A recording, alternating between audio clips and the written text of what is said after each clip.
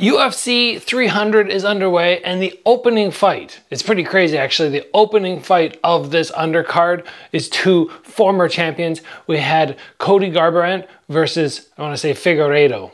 I'm hoping I'm pronouncing that right.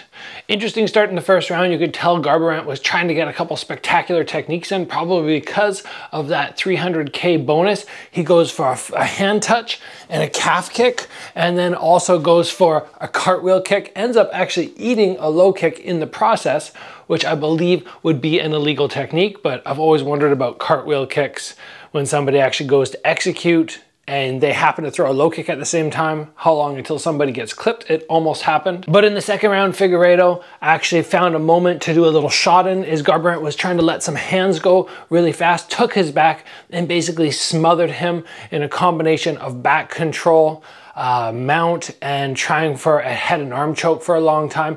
Eventually gets a submission in rear naked choke to finish it off. A relatively exciting fight, but I don't think either of these fighters are going to be getting that 300K bonus.